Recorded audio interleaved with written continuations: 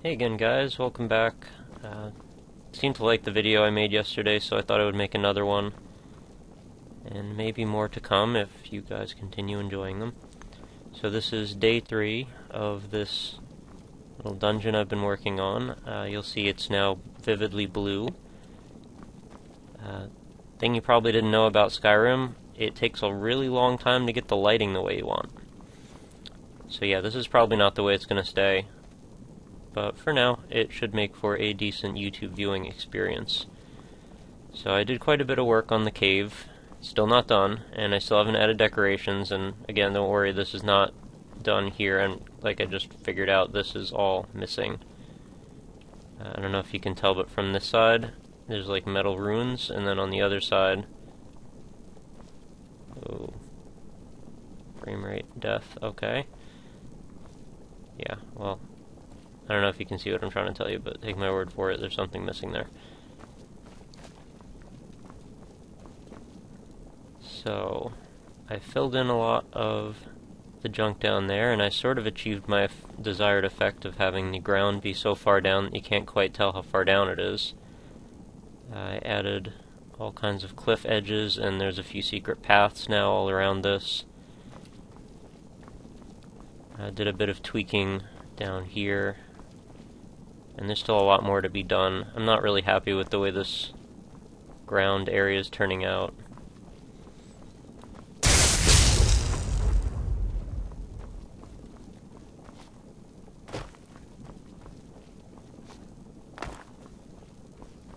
You'll see the cliffs go all the way around.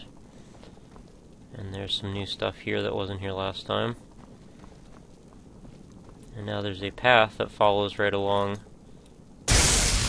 that way. So let's go have a look at that real quick.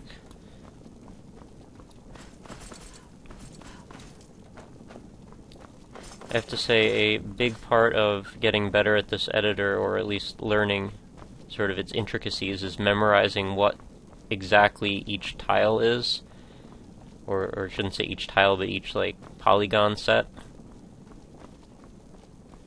There's parts, and everything is pretty much modular. Like these shelf type things here, these have a specific item name in the list, and if you're able to quickly remember what exactly that's called, it makes it a lot easier to edit.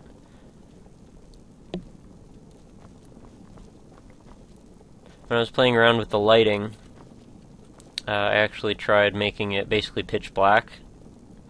So I've been playing a lot of Dark Souls, and I thought it kind of reminded me of the lighting configuration of Tomb of the Giants, like this just deadly fog of blackness, like light doesn't even hardly travel in it. And I thought that'd be kind of a cool thing. They mentioned in the Skyrim patch thing that they want to eventually make dungeons that are mostly dark, forcing you to use torches and light spells and stuff, and this is where it ends right now. You see the blinding light of the sky as the HDR takes over. And then you gotta adjust a little bit again to turn around. So there's not a ton still, but a lot more than yesterday. Oh, and there goes my torch. Is that a problem here?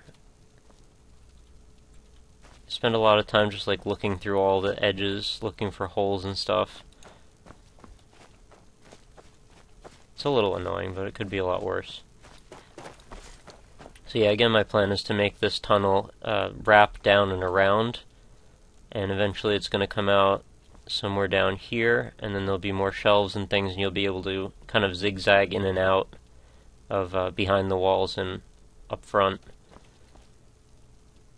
And then eventually make your way down, and there'll probably be... I don't know if I'm going to do it at the very bottom of the pit, or maybe I'll have another adjacent large area, which there should be like some sort of a boss battle. And I would like it if there was a key that let you in there, and maybe I'll hide the key somewhere. Oh, and of course there's going to be an NPC interaction and a key to even get in this dungeon. But again, still details I haven't quite finalized, and I'm really looking forward to setting up the lighting properly. It's going to look really pretty when there's all these tunnels and stuff zigzagging in and out, and you'll see the little torches lit up. And I'm going to definitely drop this lighting of the overall ambience down quite a bit, because this is very bright. and still toying around with the idea of making it just really, really dark. But at least for purposes of making YouTube videos, it's going to have to be a little bit brighter, because I just don't find it to be fun to watch it when you can't see anything. I'm sure you probably feel the same way. So I've probably rambled on long enough. Hopefully this is a enjoyable look at my dungeon. Also looking forward to figuring out how NPCs work. That will be another factor, and that'll come after I've done most of the layout here. I don't really see a point in getting too far into that until I really know exactly what I want. And right now a lot of that's still up in the air.